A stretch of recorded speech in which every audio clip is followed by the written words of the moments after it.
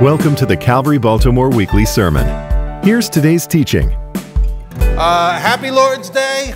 While you're making your way, I'd like to draw your attention this morning to Psalm 23. We're never getting out.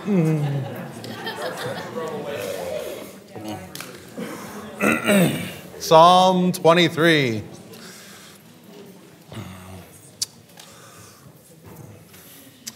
Our passage this morning picks up at verse 4, but we will begin our reading at verse 1. The Lord is my shepherd, I shall not want. He makes me lie down in green pastures. He leads me beside still waters. He restores my soul. He leads me in the paths of righteousness for his name's sake. Now, Psalm 23 is written in such a way that verse 4, specifically the beginning half, is at the heart of the message. And in fact, you could apply the themes of verse 4 literally to every other section of this psalm. So this is the heartbeat of Psalm 23, and I'm going to show this a little bit more in tomorrow's Bible study. Anyways, let's read verse 4. Even though I walk through the valley of the shadow of death. Let's pause. This could be translated as deep shadow or the valley of deepest darkness. And boy, I can sympathize with that sometimes, can't you? What David is describing, we don't have much of here in Maryland, but it's important to understand that so much of Psalm 23 is symbolic, and he's drawing from symbols in shepherding. And in Israel, in the Holy Land, in the surrounding areas, at the bottom of certain valleys, winter streams have cut deep crevices in the rock. I don't know if anyone's ever seen any archaeological stuff on the site at Petra. There's this beautiful city-looking thing built into the rock, but the journey to Petra is these long, narrow causeways in these deep gorges that are sometimes 50, 100 feet high that you have to walk through, and water when it rains, the water has cut these crevices in the rock and has made these pathways, and in fact, in 1957, when it rains in these areas, it can rain quickly, it can rain a lot, but the problem is the ground's not porous, and so it goes down. And so that area in Petra got flooded in an instant, and 50 French tourists died just walking that tiny little path because it swept them away. It came so quickly. And such waters would have been known to shepherds like David. They were places of extreme danger. You got to remember how experienced the fishermen were around the Sea of Galilee, and how often do we read in the Gospels that the fishermen get stuck in storms? You'd think they got to be terrible fishermen. No. When you're in Israel, you'll see there's mountains and hills everywhere, and storms come up and over these mountains very quickly. And when you get to the more arid places, there's nowhere for the water to go but down these valleys. And so storms can come quickly, and they can be very deadly when they come. And fun fact, just south of Jerusalem, there is a literal, they call it to this day, the Valley of Shadow of Death. It's 5 miles long, so if you're stuck in there, you're stuck. And it's no more than 12 feet wide at its largest point, and floodwaters have been marked as high as 8 feet. So imagine you have a flock of sheep you're walking through there. They're not jumping or swimming above 8 feet. And so these valleys were places of great danger. They were valleys that the shepherd moved us along quickly, and occasionally they would have to walk through. Then it goes on to say, I will fear no evil, for you are with me. It is here that the psalm changes now. We're about to read from the third to the second person. So it's about to get much more intimate. It goes, for you are with me. Later it says, your rod and your staff, they comfort me. Passing through the valley, the presence of the shepherd becomes more personal. I want you to see the intimacy grows as soon as they get to the valley. David again moves from the third person to the second person. I believe the reason David has done this is because the presence of God is never more evident than when we are helpless without him. When we finally run out of options. I mean, don't we by nature think we're so clever? We can just figure life out on our own. No, you can't. When we finally run out of our own personal resources, and yet as believers we find ourselves, we're still pressing on and still following him, that is when we come to the reality of Emmanuel. Not that God's out there somewhere. No, he is with us. That you are God with me. That you, God, will preserve me and see me through, for you are with me. It goes on to say, your rod and your staff, they comfort me. Sheep. Sheep have a very special problem. They have little to no defenses at all. Now, it's a misnomer. Sheep can bite. They're never going to kill anything with that bite, however. It's just more of an annoyance. They have no claws, so they can't scratch you. Their best weapon is the headbutt. So they headbutt one another. But they will never headbutt themselves away from a wolf's attack. They will only put their head in the wolf's mouth. That will never beat the wolf back. It'll never beat a bear back. And so the sheep's security, the sheep's defense, the defense of the flock is nothing that the sheep possesses. It's the shepherd. And here David speaks about not being in fear and being comforted because of the shepherd's rod and the shepherd's staff. Notice the headbutts nowhere in here. And I think this is incredibly insightful. First, the rod. The shepherd's rod was a 2-foot mace. It's a blunt weapon, a club to kill predators. This is the same word for rod that David speaks of in Psalm chapter 2. You shall break them with a rod of iron and dash them in pieces like a potter's vessel. I can't ever read that without thinking of Handel's Messiah. But anyway, so the sheep should be comforted by the weapons of God, our good shepherd. That if a wolf or a bear or a lion come to attack us and kill us and eat us, we could never headbutt our way out of that trouble. But the good news is we don't have to.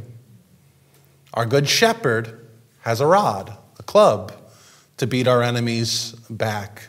You know, the Apostle Paul touches on this similarly in 2 Corinthians 10:4 when he says, for the weapons of our warfare are not of flesh, but of divine power to destroy strongholds. Paul then goes on to speak on thought life, but clearly the weapons of the church. What are your weapons? The weapons of the church, the weapons of God's people are not within ourselves, but is within the ability and the power of the triune God. The church will never, ever take the nations for Jesus Christ if we try to headbutt the nations. I love what Spurgeon says. How do you defend a lion? You let him out of his cage. We let God defend us. We let God use his weapons. The weapons of our warfare is our shepherd. You will never be able again to headbutt your way to victory against Satan, who's called what? A roaring lion seeking whom he may devour. You're never going to headbutt your own way out of your vices. Me and Dr. Frank used to talk about this all the time. You want to overcome a sin? Stop fighting it. Ask God to fight it for you. Bring him in. It's the shepherd's rod. It's not your headbutt. And something I personally struggle with, I believe, and I believe a lot of people are this way, whenever an obstacle presents itself, I don't know about you, but my first inclination is to immediately do something. Like, I'll handle it. And sometimes there are things that do need a quick response, of course. But what I need to learn better, and this is just me being really honest, is that I can't solve anything. There is no problem I can solve outside of the provisions and the approval of God. And so when difficulties arise, where do we go? Do we default to the headbutt? Or do we default to the shepherd? We must learn to trust our shepherd. We must immediately go to God the Father. What are we told? To approach the throne of grace boldly and immediately and appeal to our shepherd as his sheep. And listen, there are 8 billion people on this planet. How many of them know the name of Jesus as their Savior? You belong to God Almighty.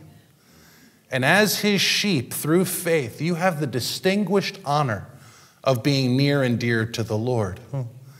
And so you must call out to him. This is your birthright. God hears you. And he will provide for you, and he will protect you. And this is what the disciples marveled at in Luke 10:17. It said, the 72 returned with joy, saying, Lord, even the demons are subject to us. In whose name? In your name. And I don't go down this road often, but very often anyways. But as we think about demonology and the demonic, there are real, genuine evil forces in this world. Do you know that? And they all live in Washington, D.C. No, I'm just kidding. I'm mostly kidding. There are people all over this world who literally, John 8:44, are under demonic influence. That's real. I'm not finding a demon under every cup, but that's real. And you have absolutely no weapons against them apart from your shepherd. And the shepherd has a rod. It's called a shevet. And David seems to be primarily comforted by the shepherd's rod because of its primary purpose. The primary purpose of the rod is to club the enemy. However, there is another use to this rod, and I wasn't going to share it, but I got so excited I wanted to anyways. It's in Leviticus 27:32. I'll just read it for you. And every tithe of herd and flocks and every tenth of animal of all that passes under the herdsman shevet, rod, same word, shall be holy to the Lord. Here's what's really fascinating about the rod, besides its ability to club the enemy. When the shepherd returns home from an evening, so he's gotten them green grass, he's provided them still waters, he's walked them through the valley. When the shepherd at the end of the night gets his sheep back to his house, he takes that rod and he puts it over the wall of his property, over the entrance to the pen. And he does that because if you've ever seen sheep, they kind of mingle and hop all over. They're very impatient. I don't know if that rings a bell. And so they put a rod down so only one could pass through under the rod at the same time. And do you know why the shepherd does that? So he can count them. Every night he puts that rod over the sheep pen, and that's what he uses to make sure that he got every single member of his flock home. And it is there when he realizes if the count is off, I will leave the 99 and go pursue the one.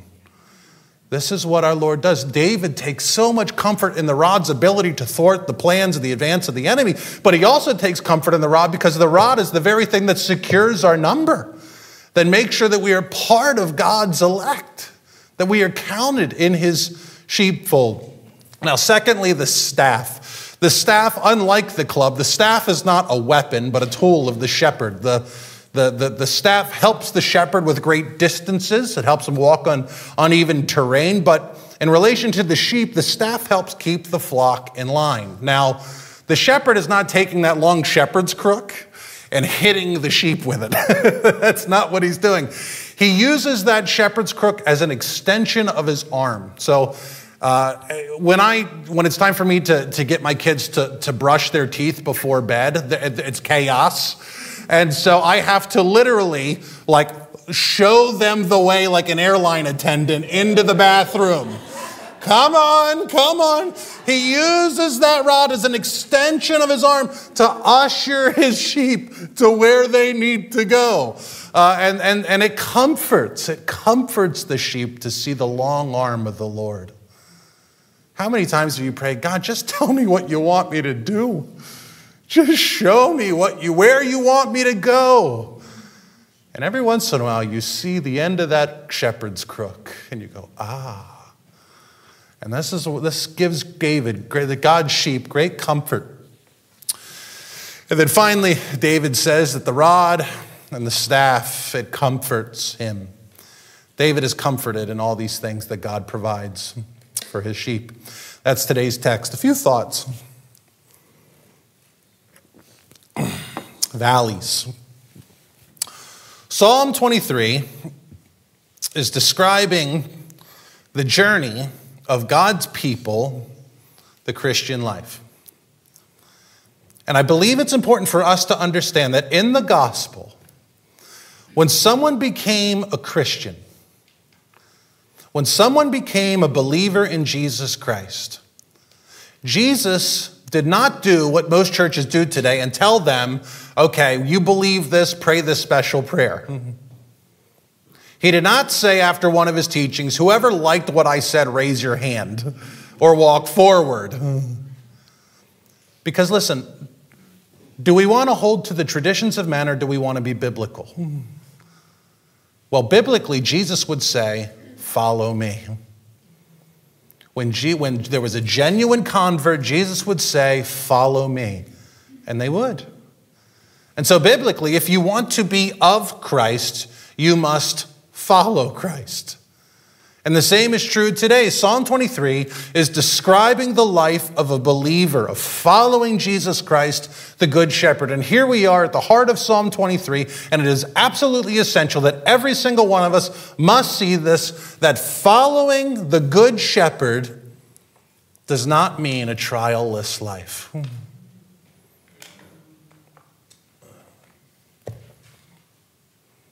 This is one of my great pains. This is one of the great problems with not Pentecostalism, but hyper-Pentecostalism, and certainly the prosperity gospel, where the messaging is, if you have enough faith, you will thrive in every aspect of life. Have you heard this? You will have perpetual abundance. Pray for that new Corvette and God will deliver it to you. Speak it into existence. Or worse, if you have enough faith, you'll no longer have illness or handicap,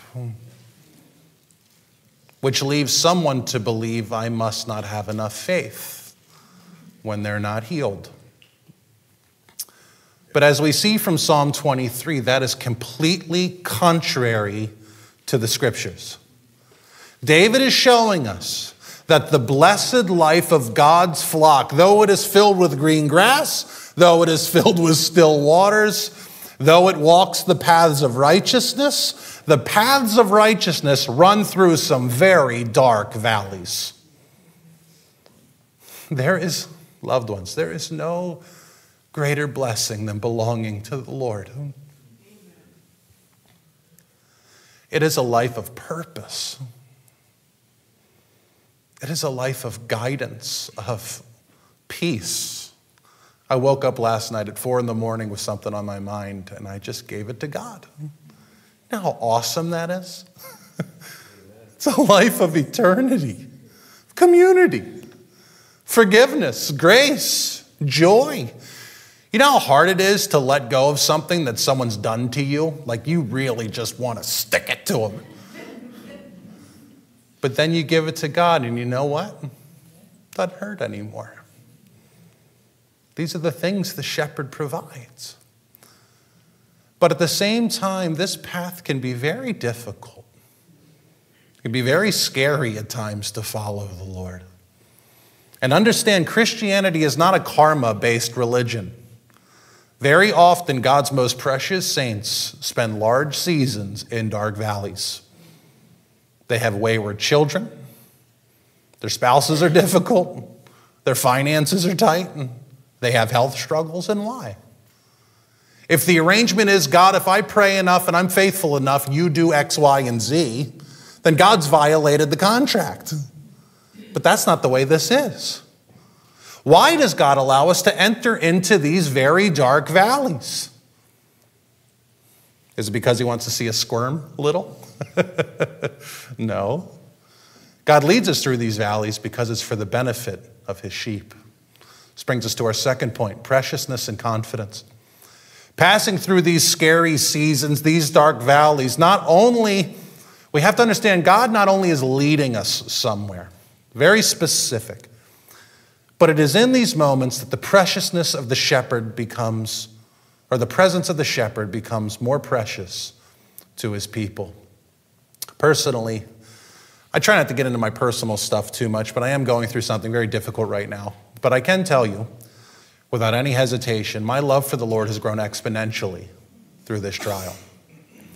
And you see, as believers, as God's sheep, we can have the confidence to know that when we enter into our valleys, the Lord will be with us. We have one of two options. We can either enter into the valley, because let me tell you, you're either going into a trial, in a trial, or coming out of a trial. Those are your three options. And either we panic and try to run out of the trial the way we came in, away from the presence of God, or we draw near to the shepherd for strength. And this is why so many people, they come to a trial and they abandon God.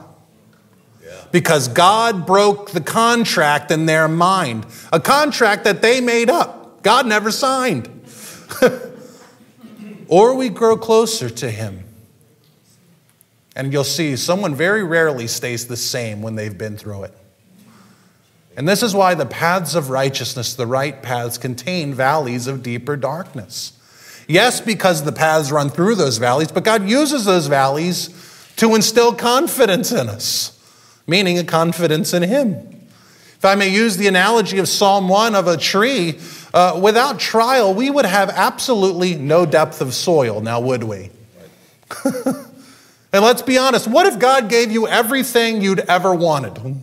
You ever see Bruce Almighty, where everyone's won the lottery and they burned the city to the ground? If God gave you everything you ever wanted from this moment on, you would have no desire to come to him. And you would wake up in hell one day. Think about it. Think about the times in your own life where you have gotten on your knees, the tears and the boogers are meeting somewhere. You just got that ugly cry going. Think about the times you have poured your heart out to the Lord, where you have passionately sought the Lord. Were things going great? Were they going really smooth when that occurred? No, you were in the valley when you genuinely needed him. Our trials deepen our faith.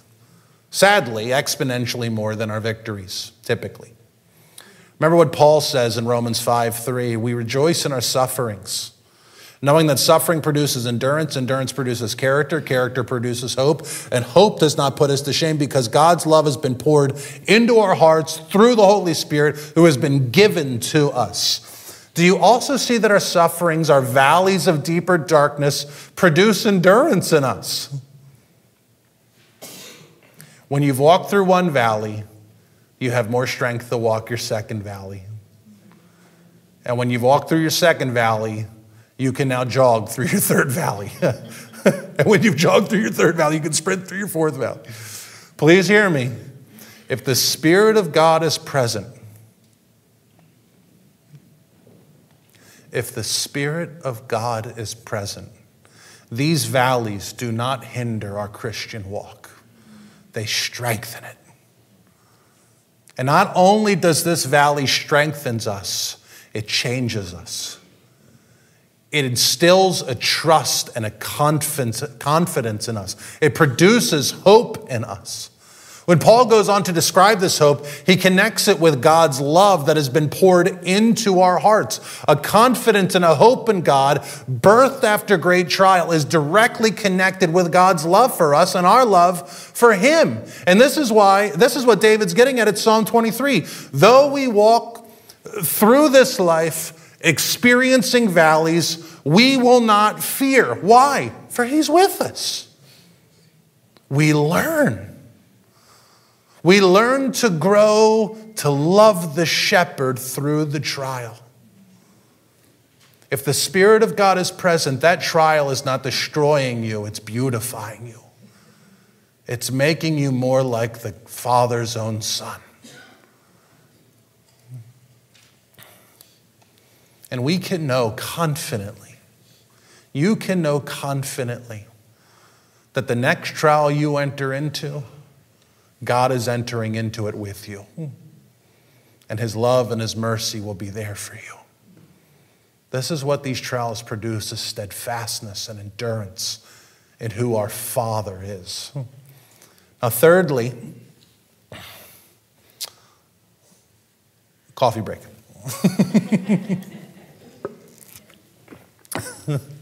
Pam got the memo. Thirdly, walk. Please notice that the Bible, the same God that wrote your DNA code is the same God who handcrafted this Bible. Might I add, he spent 6 days making all of this. He spent thousands of years crafting this. And please notice the detail of verse 4.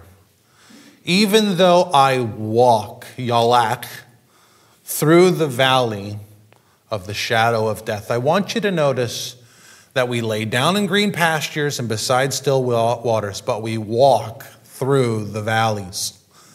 God does not lay his sheep down in the valleys. So please hear me. We do not remain in the valley. We walk through it. He walks us through it with us. A few years ago, when we were at the Baltimore location, this church was, I remember one Sunday morning, does the Lord ever prompt your heart to go up to somebody? Normally it's that line of the buffet. I see someone and they look like they're going to scoop me extra. Actually, I was at a wedding here last Sunday. I saw Alex and Amber back there. Hi. Your servers offered to give me double chicken parm. And I go, she gets me.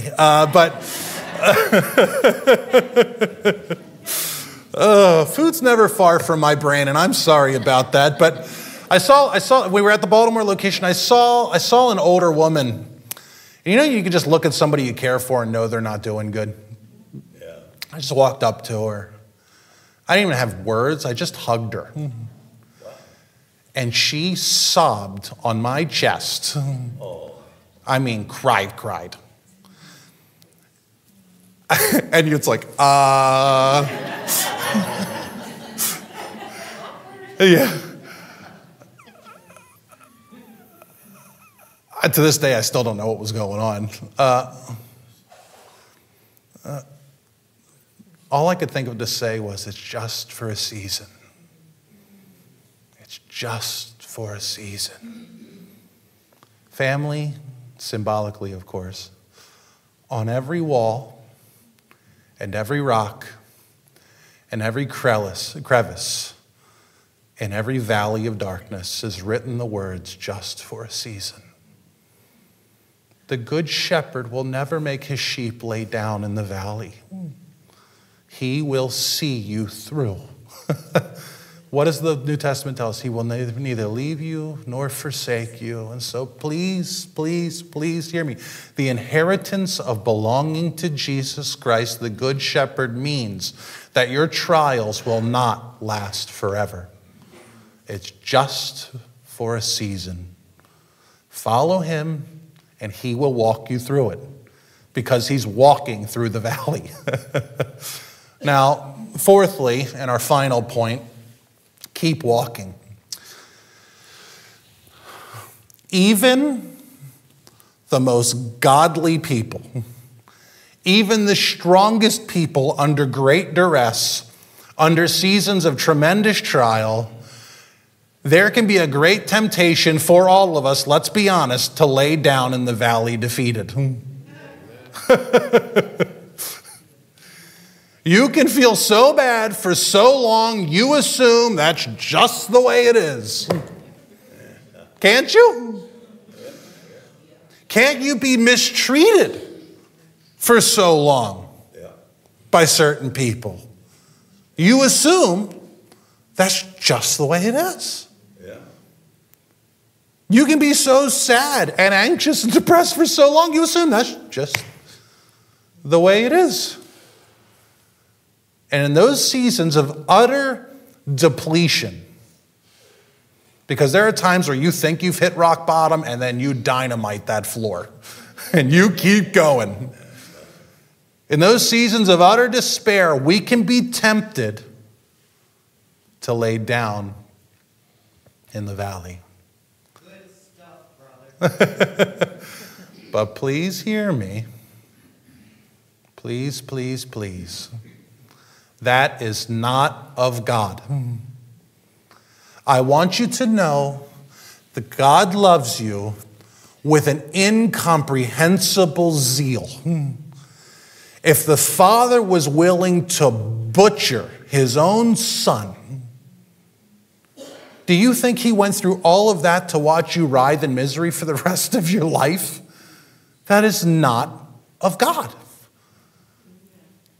And his desire is to not let you stay stuck in that misery, but to walk you through it. And into, as the psalm ends, spoiler alert, in the house of the Lord forever.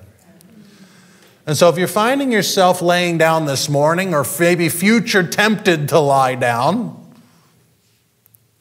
you ever been content in being discontented before? That's a weird feeling. You find yourself defeated. I want you to know those thoughts do not come from the Lord. And I want to encourage you to get up and keep moving. Get up and keep moving. Satan wants you in the valley. God wants you to walk through it. So get up and get with your shepherd and keep moving. Because listen, what if the Lord, let me rephrase this. You know Jesus could return at any moment, like right now. We hear the trumpet, we all get sucked up. I'm probably slower because I weigh more. But we're on our way up. If the Lord returns today, if you were to die tonight, then die with your hand to the plow. How many times in the gospel does he say when he returns, he wants to see us busy? He wants to see us faithfully serving, not laying in the valley. Die working. Meet the Lord when you're working for the Lord. And the same is true. I mean, I can't watch the news right now. It just messes me up. It's terrible. And all of them are lying. I don't know it's true, but it's just I see dead bodies here, dead kids here, buildings on. It's all terrible. And then I look at our country and I see what's happening, and people are getting beat up on the streets for pumping gas, and the people in the White House are filled with a gaggle of demons or whatever. And it's like, I can't watch the news. And we can default to despair, can we not? But isn't it true that one move of the Spirit of God and it could all change in a day? And what if the Lord returns? Does he want us throwing our hands up and saying, I can't fix it, it's too broken? Or do we want to have our hand to the plow when he returns and trying to save our neighbors and loving our families and spreading the gospel to our co-workers? Because that's America, it's the people. We must invest in the lives of the people. And even our most difficult people, how many times does our Lord say he had great compassion on them? More than they deserve. Yeah, I went and got coffee this morning, and I saw all these families getting coffee, and they're on their way to sports or on their way to this, and I just was so sad. It's like they're lost. They need the Lord. Amen. Am I to quit? No. We are to put our hand to the plow. And the day that you meet the Lord, may you still be pursuing him and working for him and sowing seeds and loving his people. To press on, Philippians 3:14 says, press on to the upward call of God in Christ Jesus. Remember what our Lord told us in Matthew 7:13, enter by the narrow gate, for the gate is wide and the way is easy that leads to destruction. It is the easiest thing in the world to go to hell. You know what you have to do? Nothing. Coast on. And those who enter by it are many. For the gate is narrow and the way is hard that leads to life, and those who even find it are few. Yes, the paths of righteousness are hard, but dear God, don't quit. You will be in the presence of the Lord before you know it. Time moves so fast. And the older I get, it seems like a cruel joke, the faster it moves. Don't throw it away. Don't throw your inheritance away. Press on. You know, our dear brother Rob is in hospice right now. And my parents went to visit him earlier this week. And they asked him a few days ago, my mom said, do you have any words for us? Essentially, you know, hey, you're about to step into eternity. What do you got to tell us? It's so close to glory. And he paused for a second and he said, stay the course. Stay the course. He's exactly right. It is the Lord's path that is the only path that leads to the house of the Lord.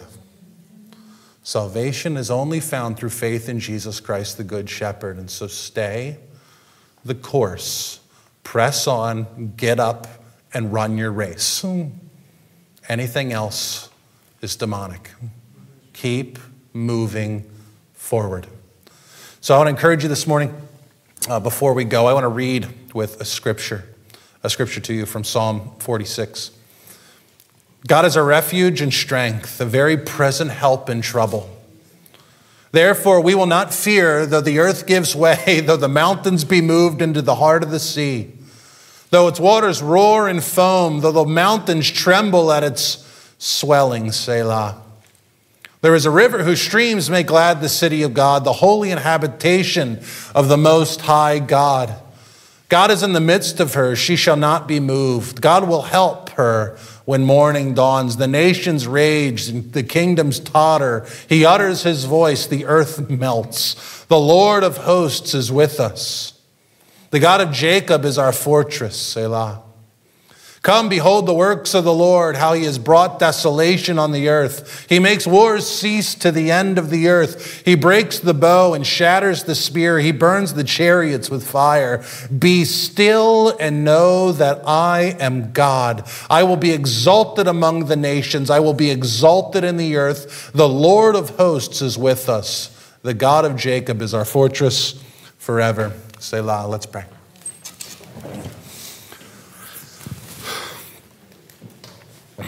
We love you, God. We love you. But we do not love you as we ought. So increase our love of thee. And God, we pray for both sides of your ministry, where you make us lie down and be still, and times where you walk us.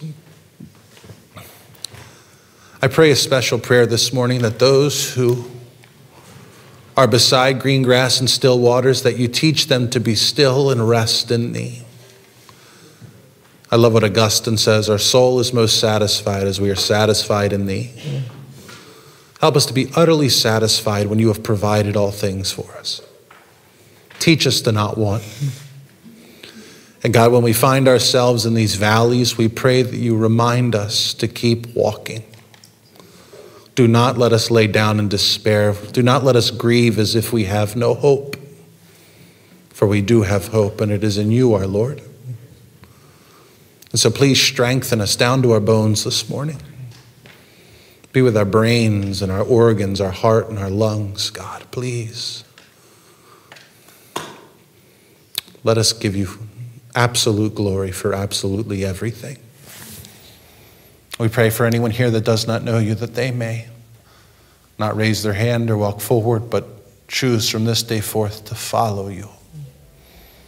Let them follow the Good Shepherd.